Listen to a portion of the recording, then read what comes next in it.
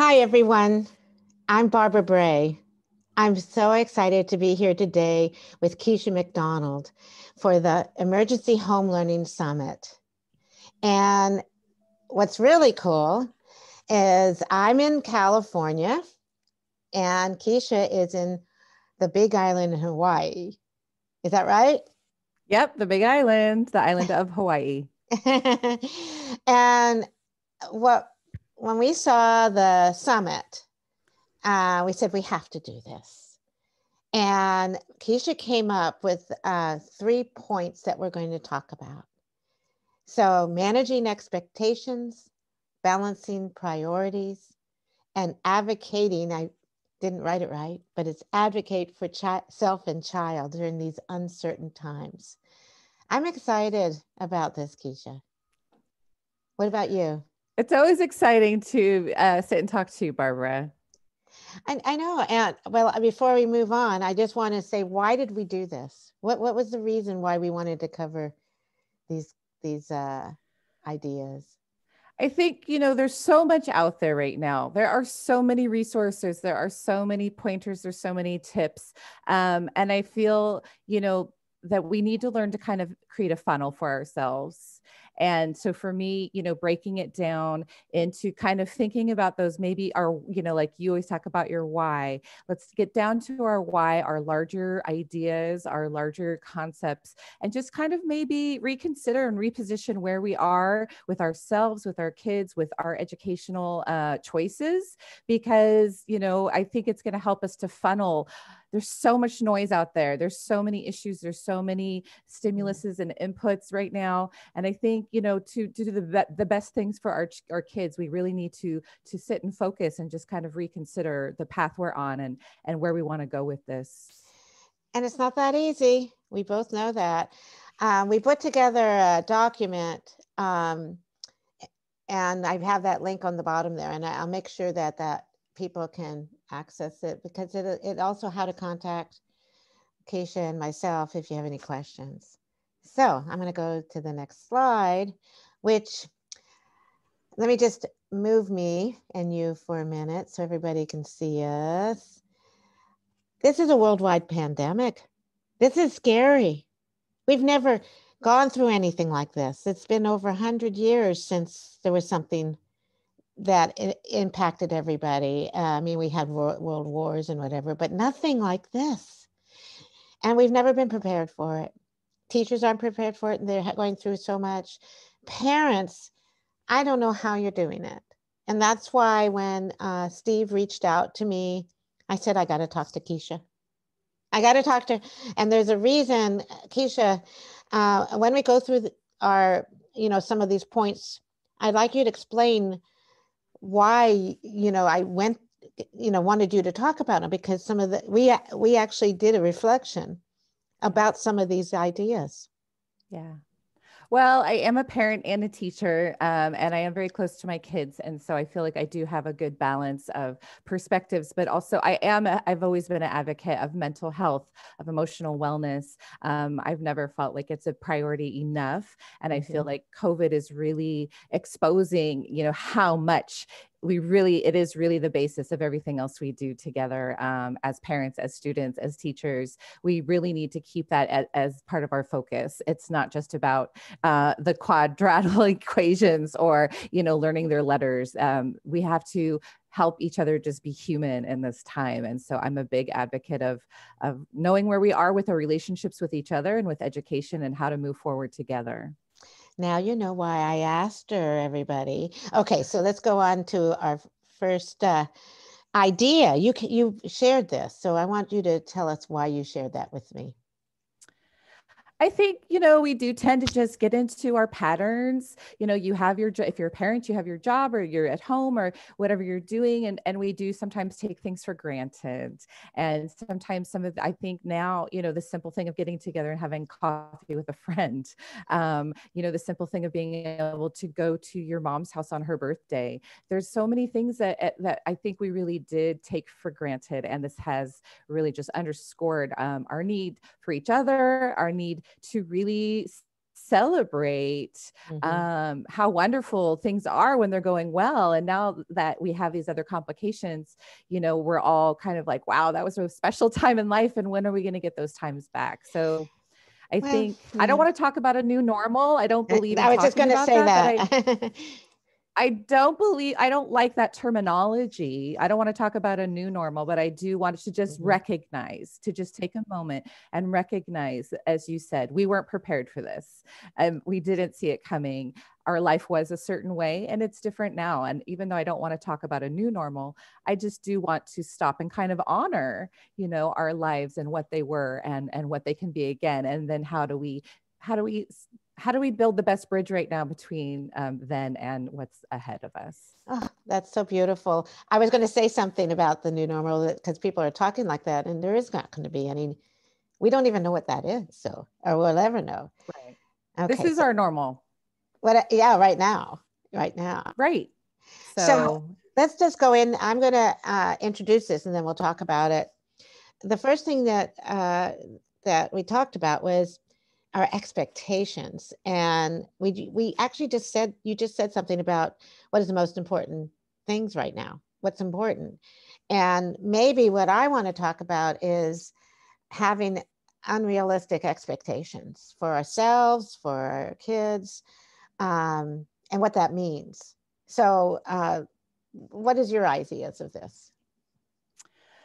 Well, first of all, I think it's hard not to, right? Our fallback position is to, I mean, if I have a freshman who's going off to college, my expectation is for them to be, you know, have that freshman experience and live in the dorms. And, or if I have a child who's going into kindergarten, you know, you want them to have those moments of meeting their teacher at the door and playing, you know, in the sandbox with the others. And, you know, people who have a senior in high school right now, they want them to have those, what we would consider normal experience. They want them prom and a regular graduation. And I think, you know, we have to just accept it is different. It looks different.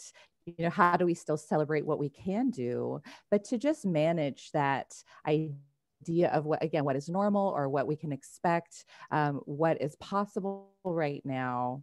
And how does success look different? How do those experiences look different? How do we still make the most of them and do the best we can without, you know, this constant kind of nostalgic, you know, like, oh, if only they could do it this way. Or back in my day when I was a college freshman, this is how it was for me. That doesn't help anyone right now. So again, how do we manage what we can do for health and safety reasons and for our best emotional and mental selves? And how do we move forward to finding success under these circumstances? So one of the, you know, the acronym for fear, FEAR, is false expectations appearing real. And what happens is, you know, we want the old me, the old time, you know, the old normal, whatever to be here.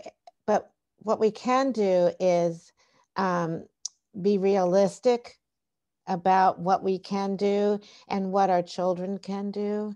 That I think what I've heard from some children, because I've been trying to reach out to teachers and children and students, is that they're expected to do the same thing they did face to face.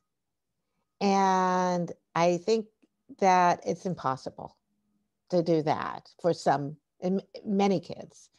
And so I think that's the thing is, let's be realistic on what you can do as a parent and what your kids can do and celebrate success anytime. Absolutely. Absolutely. And also, you know, I'm a teacher and ideally we have that triangle, right? We have our triangle, we have our parent, we have our teacher, we have our student, and they're all working together to create success.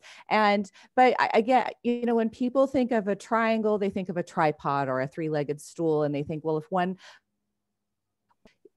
you know, maybe the whole thing is going to topple. And I don't see education like that. I see it more like a three-legged race, you know, the three-legged race where there's two people and you tie the leg together in the middle, because I've seen success come when maybe a student is like a little bit weaker or has some problems, and that parent and that teacher, they work together and they say, I'm going to do this on the school front, I'm going to do this on the home front, and they support that child, and the success is real.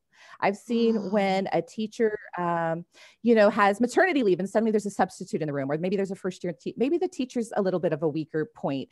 And I've seen that student be like, you know what, I want to learn. I'm hungry. I'm curious. And the parents support that child at home. And I've seen that student be successful. And again, for a parent point of view, maybe you're working really hard right now. Maybe your spouse lost their job and you're a one income family. Maybe you're nursing a sick relative. There's lots of things, but if you're finding a good educational opportunity, if you're working with that teacher to support your student, if your student is hungry to learn, even if you feel like you're the weak link, it doesn't mean you are, and you can still create success. So I think managing your expectations, knowing what you're capable of as a parent, what you can contribute to that triangle, and just be real about it. And then get the other two on board, get them to lash their legs together. And you're the guy in the middle, and I really think we can create success in many different ways, and it can look differently in different situations. Oh my gosh, that was beautiful. I like the analogy. I can just see it, what you're saying with the three-legged race. But that is great. Okay, I'm going to go to the next one. Balancing priorities. I've had parents say, this has been just too much. They think that they're responsible for the teaching, but then they say to the teacher, this is your job. And the teacher says, well, I need your help. And the kids are saying, I'm being pulled in every direction. Wow, how do you do it all? Well, again, this feeds perfectly into what we're saying about expectations, right? If everyone sits down and they're just very real about what they can do and how they're going to balance that kind of that triangle or balance the work. And me talking to teachers, I try to get, what are your priority standards, for example? You really can't teach it all. If you're online, you can maybe expect to cover half to 2/3 of what you would do in a classroom. Let's prioritize what's most important. What do they need to know moving on? What can we really reinforce? And so from a teacher point of view, we have to pick those priorities. As a parent, I see parents, again, do I send my child to school? Do I keep them home?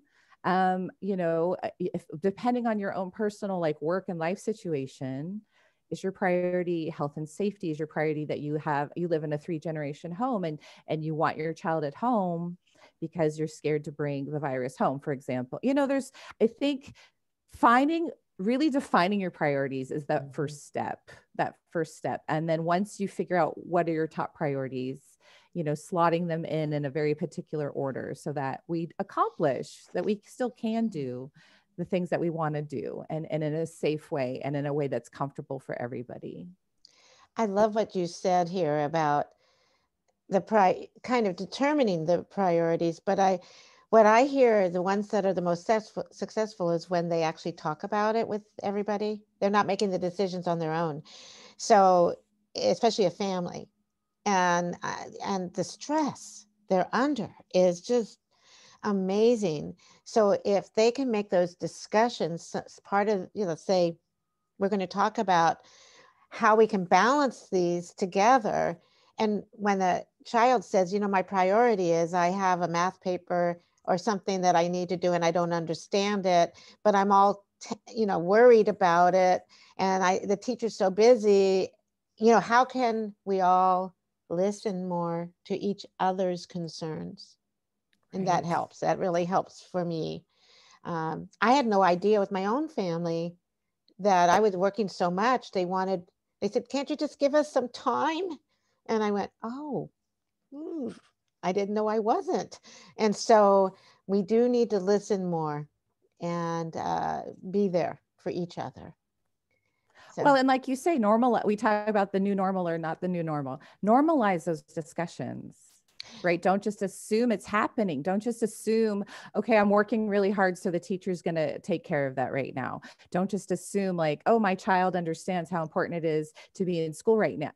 Normalize those discussions, have those discussions. And then once you, again, build that triangle to the place where everyone is kind of, because no one's at their best right now. No one's 100% right now. Yeah. So again, how are we going to distribute those responsibilities? How are we going to distribute those priorities? And the more we normalize those discussions, the more likely we are of, it's like having a learning target. Yeah, we're going to be more successful if we talk about it, if we make a plan, and if we work together to make those priorities happen. Oh, I love this.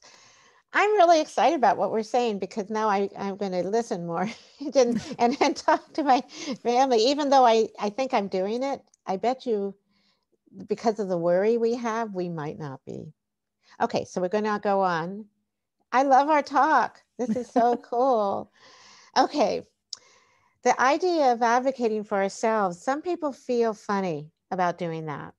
And we even need our child to advocate for themselves. And a lot of times they don't know how to do that. They follow orders, they do whatever someone asks them to do. But you put in these questions, and I think I'd like you to talk about those. Well, again, I think we're used to being in whatever we were in. So whether you were homeschooling or whether your child's in public school or private, whatever you were doing, I think we're just used to that being the pattern or the rhythm. And, in this day and age, when our circumstances are also different, I think it's possible to step outside those roles, those norms, and those boxes, and to search for a better solution. So, for example, working at a public school, we are providing the full distance learning for families who aren't comfortable sending their children to school. I've had a parent phone me and say, look, I work all day. I have multiple children. I have a special needs child. I really can't help my child until between 5 and 7 at night. Can we work together? Like, what can we do? And to me, it was great. He's just telling me what he needs. He's telling me how to best help him and his child to succeed. And we're willing to work with parents. And so as a parent, again, if you're trying to do the impossible, don't try to do the impossible. You can't do it all. And so if you are working, certain hours that are inflexible, if you have certain situations, work with your educator, tell them what's going on, ask for, can we change the due dates a little bit? Can we, schedule a check-in at a different time? What alternative arrangements can we make? And again, if you're comfortable going to your boss and saying, can I have different, I just feel like the parent can start with that advocating for themselves, to try to not do it all, to try to not make it impossible, but to make it possible. And then to hopefully teach their child to advocate. So whether you're sitting in on a class, like, so I'm thinking the younger grades, especially that kindergarten, first, second grade, if you can take a day off work, or if you can arrange to sit in class with your child and see how the rhythm of the class is, and your child. Is your child not speaking when normally they would? Is your child not participating? And maybe observe, and then talk to your child. Like, how can, are you comfortable asking your teacher a question on Zoom? Are you not comfortable? Like, what can we do to change that for you? And then talking to the teacher about that. I just feel like we need to say what we need at this point in time, because there are so many conflicting things going on. And if we're going to get this education thing to work, it has to work for everybody. And so, modeling that advocacy and hopefully showing your child how to advocate for themselves, I think could be a huge important piece to this. I do know that there are some cultures where they're not comfortable even talking to the teacher. And then children aren't real comfortable going to their parents to say, I don't get it. I'm thinking that that when you talked about the triad I wonder how you can build that culture so people feel,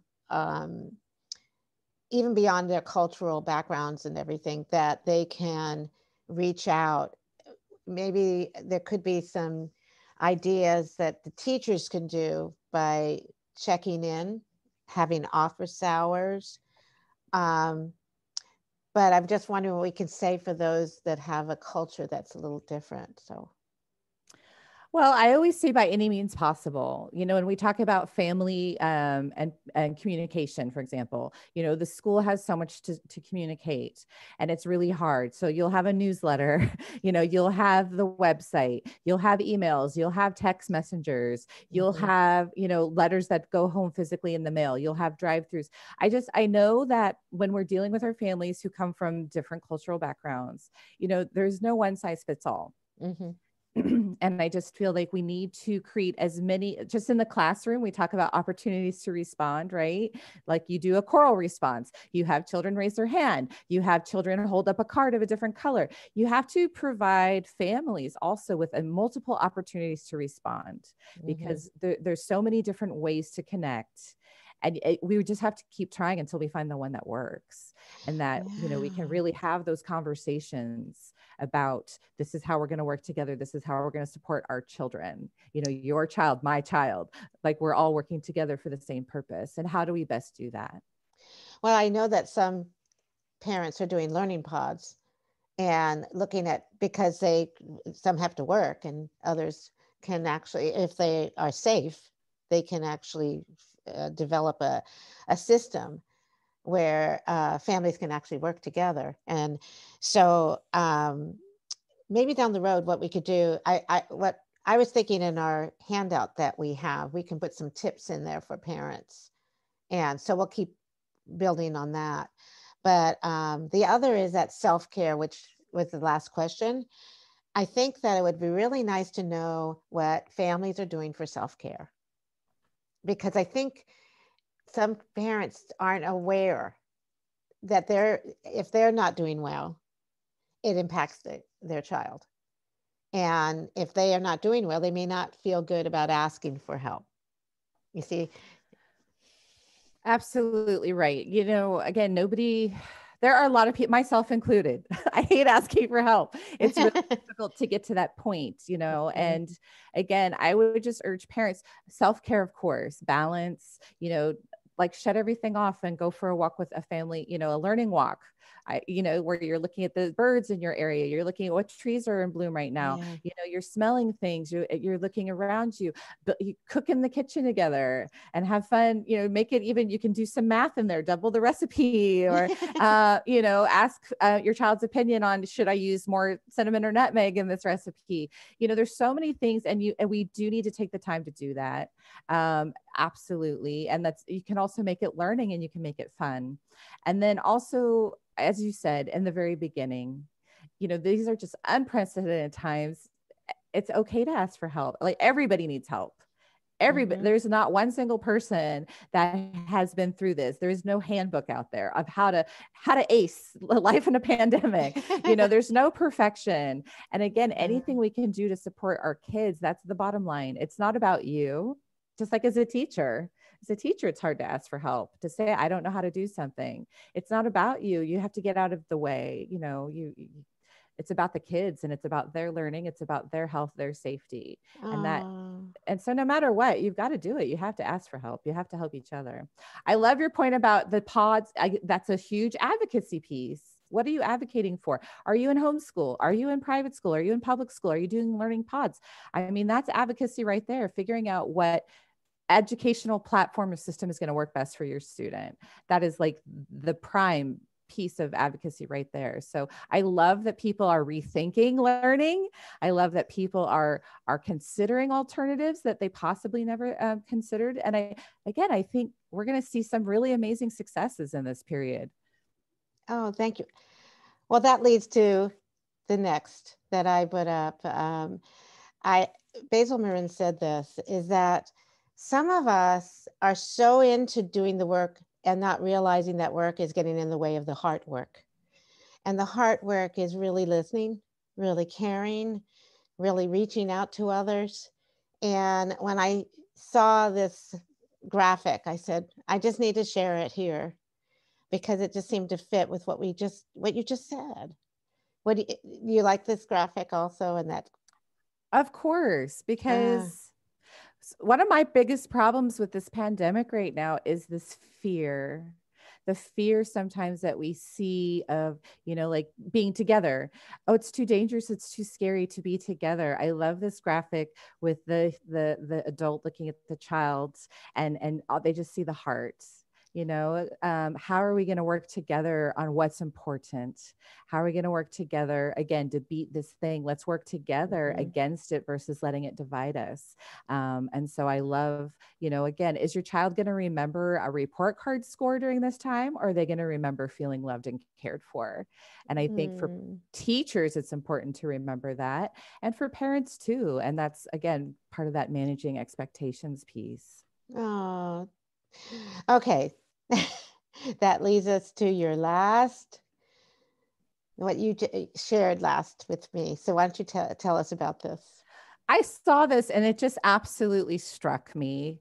And again, as we talked about the old normal, we're used to, I think, having a very, even if you're progressive and, your kids went to Montessori, or, you believe in learning pods, or if you're providing alternative educational opportunities, I think we still have a slightly traditional view of education, of what it is, what learning is.